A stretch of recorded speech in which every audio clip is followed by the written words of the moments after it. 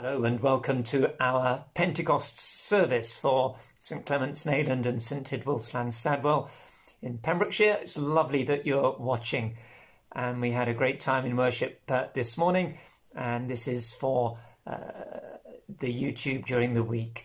It's a communion. Pentecost, we try and take communion. We can't, of course, do it properly, but it is a spiritual communion. This service, an opportunity to receive all that the Lord Jesus has to give us. If it helps you to have a bit of bread and a bit of juice or wine, then by all means do that, but it's not necessary. God gives of his grace and out of his love, and we can receive all the benefits that he has. So I'm just going to say a prayer, and then we'll watch a video of amazing grace in 50 different languages. Father God, thank you for your amazing grace. Thank you for the gift of the Holy Spirit. Move in our hearts that we might know you more fully, know your love, and know that we are safe with you for eternity. Amen.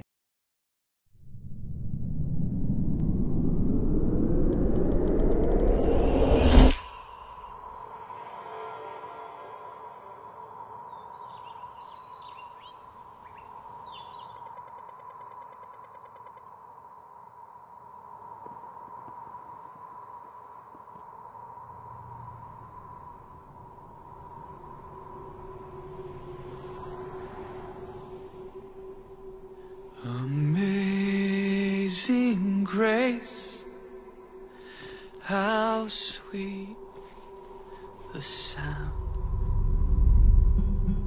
我最意的赦免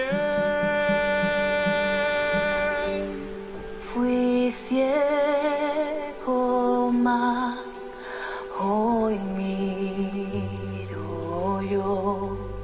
Perdutor salvo soy.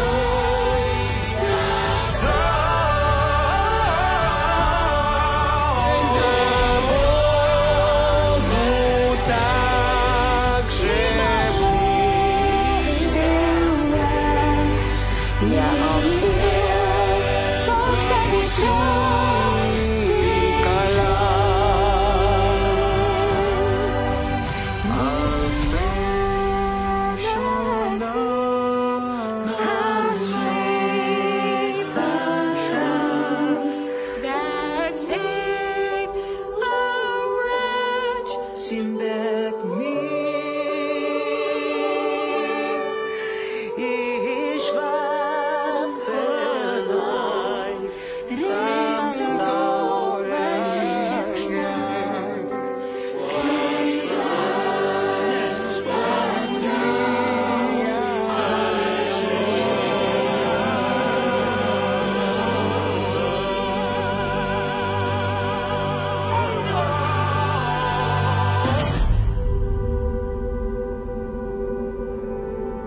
So much has changed in our world lately. 疫情中这么多人失去生命，显明了生命的脆弱与短暂。Pero la asombrosa gracia y amor de Jesús es más fuerte que la vida y la muerte. Wo auch immer du bist, ruf seinen Namen an. Jesus. Jesus. Jésus. Isa. Isa Masih. Jesucristo. Yeshua. Jesus. Don't wait another day.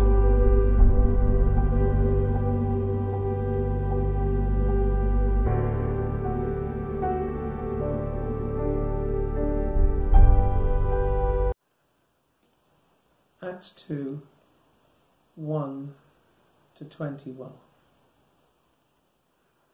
When the day of Pentecost came, they were all together in one place. Suddenly, a sound like the blowing of a violent wind came from heaven and filled the whole house where they were sitting. They saw what seemed to be tongues of fire that separated and came to rest on each of them. All of them were filled with the Holy Spirit and began to speak in other tongues, as the Spirit enabled them. Now there were staying in Jerusalem God-fearing Jews from every nation under heaven. When they heard this sound, a crowd came together in bewilderment, because each one heard them speaking in his own language.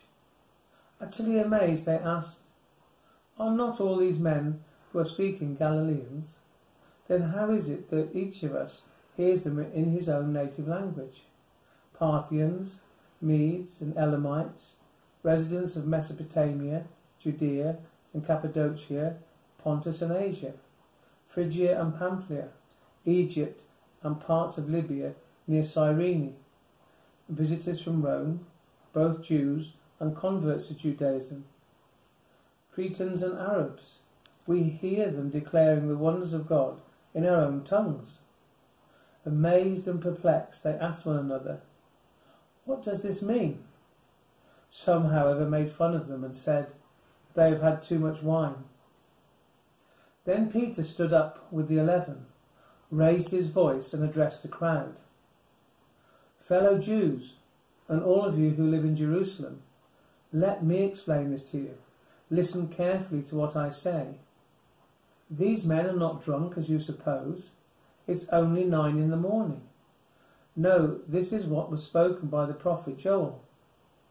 In the last days, God says, I will pour out my Spirit on all people. Your sons and daughters will prophesy. Your young men will see visions. Your old men will dream dreams. Even on my servants, both men and women, I will pour out my Spirit in those days, and they will prophesy.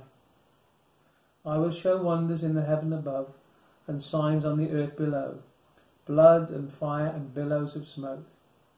The sun will be turned to darkness and the moon to blood before the coming of the great and glorious day of the Lord. And everyone who calls on the name of the Lord will be saved." Amen.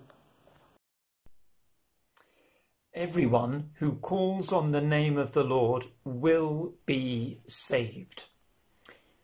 Don't wait another day. So, wherever you are, in France or China or Spain or Mesopotamia or Judea or Cappadocia, Clement or Nayland or Honeyborough, don't wait another day. There will be signs on the earth below. Peter is quoting the prophet Joel. Blood, fire, billows of smoke, the sun turned into darkness, the moon to blood.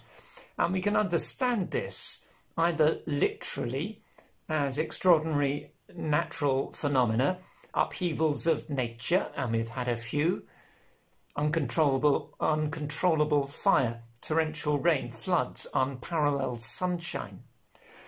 Or we can understand it as metaphorical, extraordinary shifts in world politics, upheavals of nations.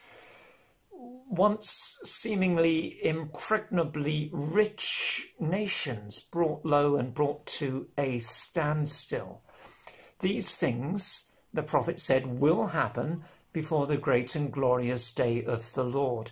But in the meantime, in the interim, there's a period where God shouts a message of hope as the gospel is preached to all the nations, and everyone who calls on the name of the Lord will be saved. So have you? Have you called on the name of the Lord? And for many who are watching now, the answer will be yes, and perhaps many years ago. And for you, I would just encourage you to call on him again. Open your life afresh to the filling of the Holy Spirit, a renewal of hope and joy and love and confidence.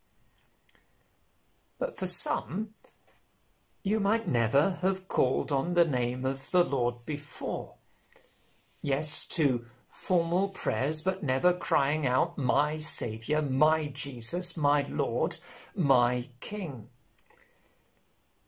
And there's a danger then of living in a time of uncertainty about what the future holds. Today, Pentecost is the birthday of the church. Make it your birthday too. And pray with me. Almighty God, I thank you for Jesus Christ, his death and resurrection. Thank you that on the cross Jesus took my guilt and my punishment. I leave behind the way of self and choose to follow Jesus and call on his name, my Saviour and my King. And I open my heart and mind to the filling and refilling of the Holy Spirit. Amen. We're going to worship and receive a spiritual communion as we offer ourselves in penitence and faith and giving thanks to God for the salvation that was won for us by Christ crucified. And as we receive all that God has for us. So let us reflect on this last week, on relationships where we have fallen short, where God hasn't been at the centre, in fact not even perhaps on the margins of our lives, when God hasn't been in the driving seat, and in fact might not even have been a passenger.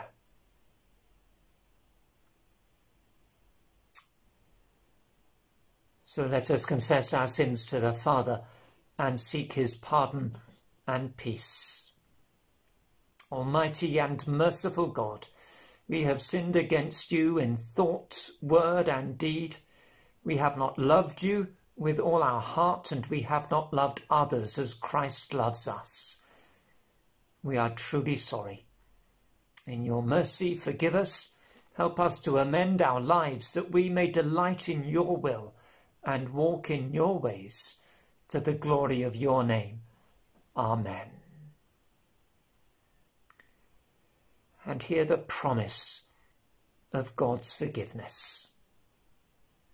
May God our Father, who by our Lord Jesus Christ has reconciled the world to himself and forgives the sins of all who truly repent, pardon and deliver us from all our sins, and grant us the grace and power of the Holy Spirit. Amen. Jesus said, I am the bread of life. Whoever comes to me will never be hungry, and whoever believes in me will never be thirsty. As our Saviour taught us, we boldly pray. Our Father, who art in heaven, hallowed be thy name. Thy kingdom come, thy will be done, on earth as it is in heaven.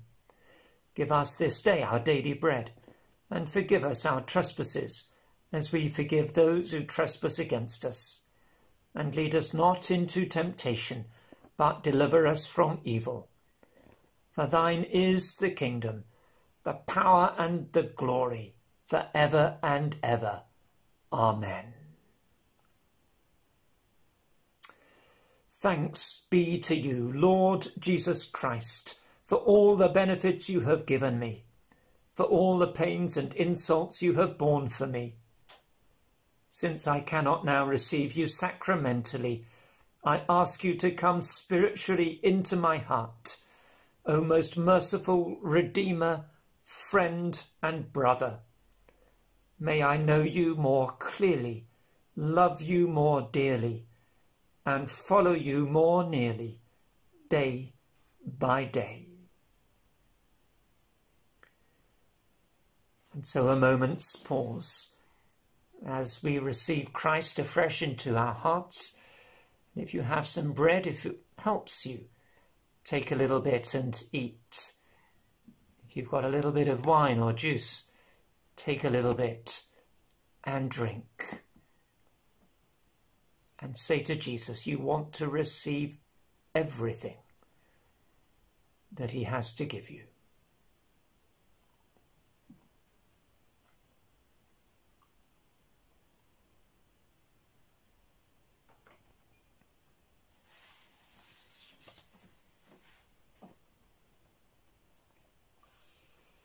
Lord Jesus Christ, you said to your disciples, I am with you always.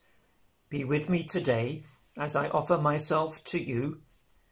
Hear my prayers for others and for myself, and keep me in your care. Lord, in these days of mercy, make us quiet and prayerful. In these days of challenge, make us stronger in you. In these days of emptiness, take possession of us. In these days of waiting, open our hearts to the mystery of your cross. Almighty God, Father of all mercies, we, your unworthy servants, give you most humble and hearty thanks for all your goodness and loving kindness. We bless you for our creation, preservation, and all the blessings of this life, but above all for your immeasurable love in the redemption of the world by our Lord Jesus Christ, for the means of grace and for the hope of glory. And give us, we pray, such a sense of all your mercies that our hearts may be unfeignedly thankful, and that we show forth your praise, not only with our lips but in our lives, by giving up ourselves to your service, and by walking before you in holiness and righteousness all our days, through Jesus Christ our Lord, to whom with you and the Holy Spirit be all honour and glory for ever and ever. Amen.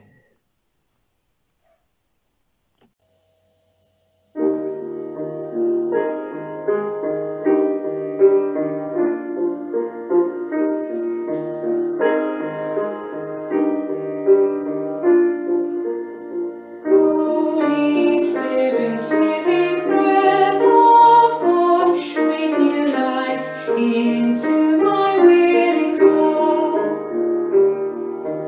bring the presence of the risen Lord to renew my heart and make me whole. Cause your word to come alive in me, give me faith for what I cannot see. Give me passion for your purity. Holy Spirit, breathe new life in me.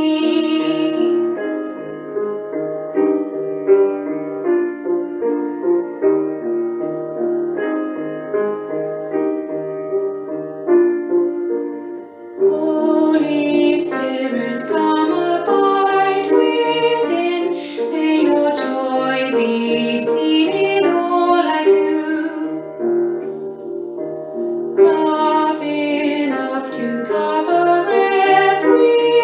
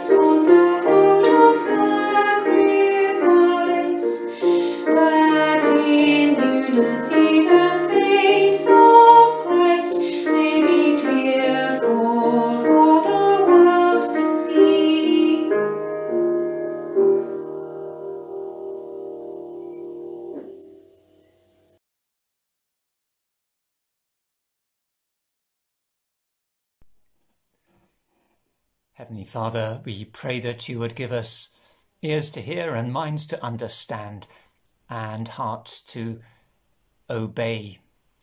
Amen. All of them were filled with the Holy Spirit.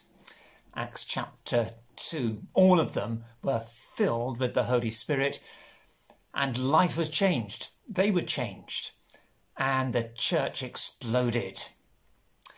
Two things happened immediately. One was supernatural. They were given the ability to declare the wonders of God in different languages. You see, there were people from around the Mediterranean, around the whole Roman Empire, Jews who had come for the Feast of Pentecost 50 days after Passover, and they found in Jerusalem that there was this bunch of men from Galilee who they could understand because they were speaking their language. A supernatural work of God. But secondly, natural gifts were released in a new way and with new power and new effect. You see, the apostles had some sort of preaching experience already, and Peter certainly was a natural leader. But here, that was given a whole new dimension. Instead of just a few people, there were thousands gathering around. 3,000 came to a living faith, and it was a bunch of northerners, complete with their accents, in the heart of the establishment in Jerusalem, that made the difference. Completely new experience. Supernatural gifts, natural gifts released. And the result was people gathering, a new openness to the preaching, barriers broken down between the different nationalities, as well as amazement and perplexity and criticism. And my friends, we need that work of the Holy Spirit in the life of the church today, if the church is to be anything other than small and insignificant. The Holy Spirit came in power. But the problem is we cannot control the Spirit. Jesus, in speaking to Nicodemus, said exactly that. The wind blows where it wills. We can't say, come here or go there, to the Holy Spirit. But what can we do? Well, it seems to me that there were a number of conditions that the apostles made sure were right. Firstly, they had a conviction as to who Jesus was, the Messiah, the Son of God, crucified and risen. I think they also had a heart that was set on obeying whatever Jesus commanded, to go and make disciples, to be witnesses to the ends of the earth. But thirdly, also, they were together. We tend to jump to the end of chapter 2 after Pentecost for that description of the early church. They devoted themselves to the apostles' teaching and to the fellowship, to the breaking of bread and to prayer. But actually, they were pretty devoted before Pentecost as well. Verse 14 of chapter 1, they joined together constantly in prayer, constantly in prayer together. And at the beginning of chapter 2, they were together. The unity of the body of Christ is a place where the Holy Spirit is more likely to work in power. So what? Well, firstly, I would suggest we need to sort out where we stand with Jesus Christ. We need to know him as Son of God, as Saviour and King. And if that's not where you are with Jesus, I just invite you to join us on the Alpha course we're going to start in a couple of weeks' time. Get in touch with me to find out more about it. Sort out where you stand with Jesus. Secondly, we might need to sort out where we stand with some other people.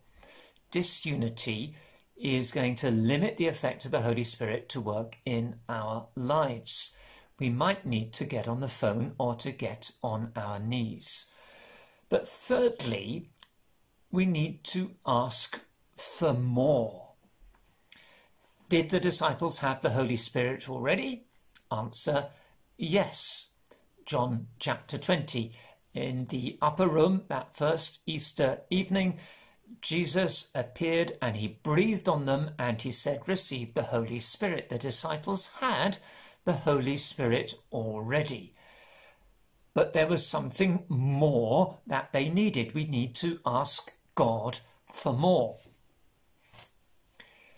Some 30 years ago, there was a worship song which included the refrain, "More love, more power, more of you in my life," talking to Jesus or the Holy Spirit. More love, more power, more of you in my life. And I can remember Jesus telling me that that had been banned by the Christian Union in Durham University. And the idea was this, that it's theologically incorrect.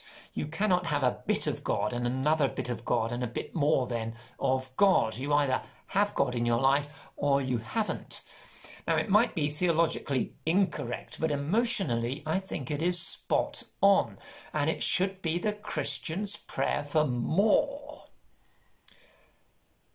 God, be more at work in my life. God, be at work more in all of my life. Going on a walk yesterday evening, going through the stiles and the gates between the fields, those separated off areas. And I was thinking of the separated off areas in our lives. We allow the Spirit into certain parts, but not into all. We need more. That wonderful hymn, "Oh, for a closer walk with God." That should be the constant prayer of the Christian. You think of two magnets and there's an attraction between them. The closer they are, they don't suddenly lose that the feeling of attraction is stronger. The stronger you are, the greater the desire to be closer still. Where it comes to our walk with Jesus Christ, a prayer for more. And lastly, I'd like to suggest we need to stop making excuses. When the Holy Spirit came on the apostles, life was changed. They were changed. And some people say, "No, I'm happy as I am." We cannot say that as Christians. If God wants to give us something, it's going to be a good gift. We can't put up the shutters. "I don't understand." And that's no excuse. "I don't understand love, but it didn't stop me falling in love. I don't understand Zoom, but it doesn't stop me using it for our Sunday worship. I'm too old, too young. Something's not..." The Holy Spirit was poured out on all people. Peter quoting Joel, sons and daughters, old men, young men, age, gender, it's not a barrier. And lastly, past failure. Past failure is no barrier to the Holy Spirit being at work in your life. Simon Barrington Ward, one-time director of CMS and Bishop of Coventry, died in April. And there were a few memories from different people in the Church Times. And there was a Reverend Stuart Fife in last week's Church Times who said this: "Some years later, he, Simon Barrington Ward, was responsible for saving my ministry. After an indiscretion in my curacy, I was on the verge of accepting a position back at my old law firm when Simon and Jean came for a visit. When I told him that my shame prohibited me from ever again putting on the robes of priesthood, he replied simply, 'My dear boy, why do you think they give us the robes? We all need covering. We all need covering. And you can't really minister until you know that deeply.'" No excuses. The message of Pentecost. The church enlivened and empowered. We need to get Jesus right. We need to have that heart to obey. We need to have a measure of unity. We need to ask for more. And God will bless us. And we've got to stop making excuses. Father God, we pray for the Spirit to be more at work in our lives and in your church. Amen.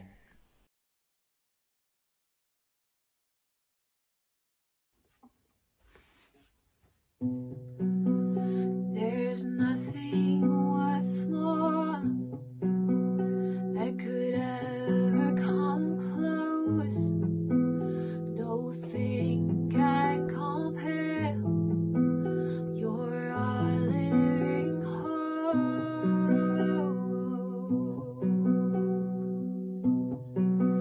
Your presence, Lord.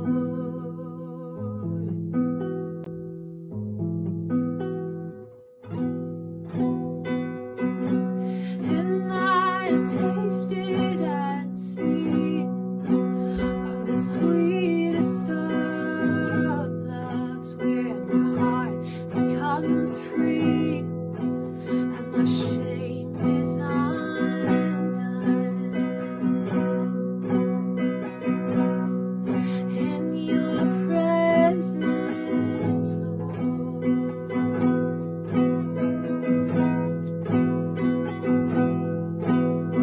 Holy Spirit, you are welcome here. Come flood this place and fill the atmosphere.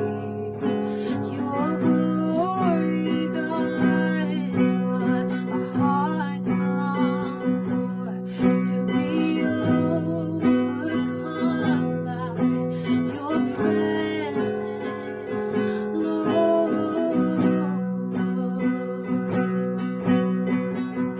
Oh, by your presence, Lord. So we sing, let us become more aware of your presence, God. Let us experience the glory of your goodness. Let us become more aware of your presence. Let us experience the glory of your goodness, God.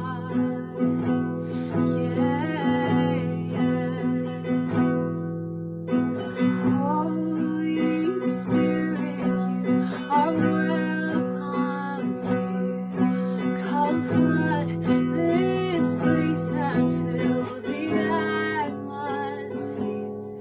Your glory, God, is what our hearts long for, to be overcome by your presence, Lord.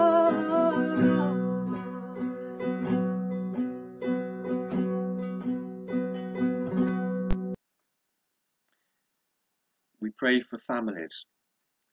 We thank you for our families and pray for their protection from coronavirus, especially those who may be particularly vulnerable.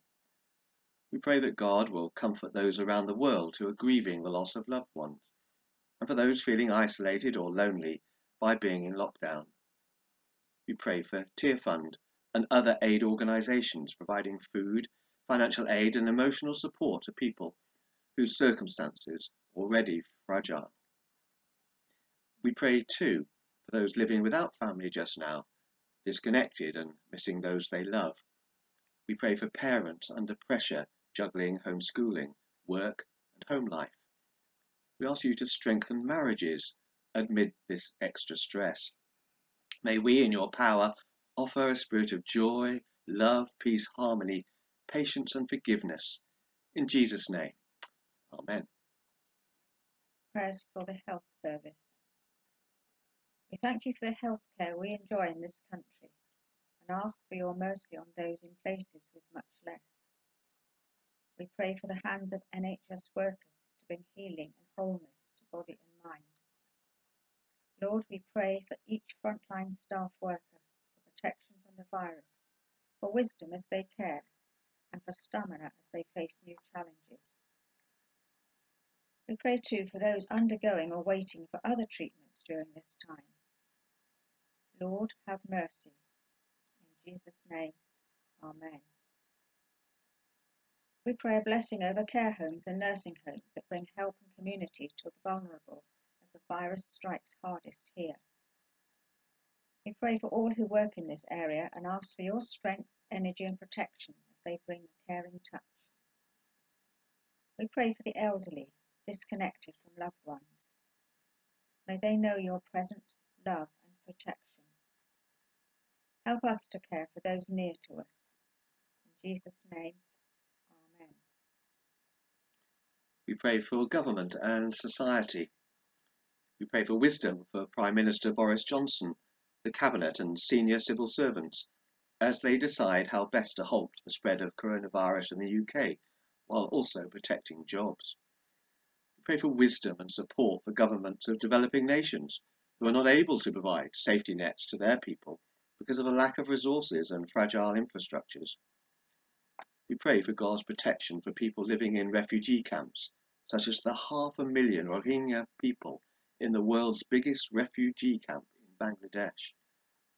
We pray for wisdom for leaders of these camps.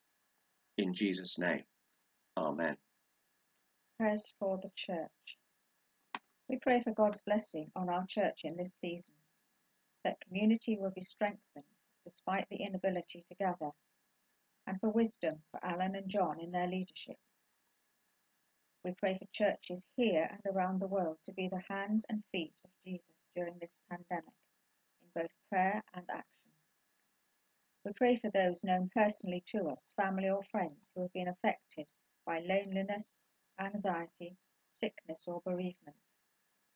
May they know the love, peace and strength of God today. In Jesus' name, amen. Finally, as we celebrate the gift of your Holy Spirit, the collect for the day of Pentecost. Holy Spirit, sent by the Father, ignite in us your holy fire, strengthen your children with the gift of faith, revive your church with the breath of love, and renew the face of the earth, through Jesus Christ, our Lord. Amen. We join in the second collect together. O God, the author of peace and lover of concord, to know you is eternal life, to serve you is perfect freedom. Defend us in all assaults of our enemies, that we, surely trusting in your protection, may not fear the power of any adversaries. Through Jesus Christ our Lord. Amen. O Lord and Heavenly Father, Almighty and everlasting God, we thank you for bringing us safely to the beginning of this new day.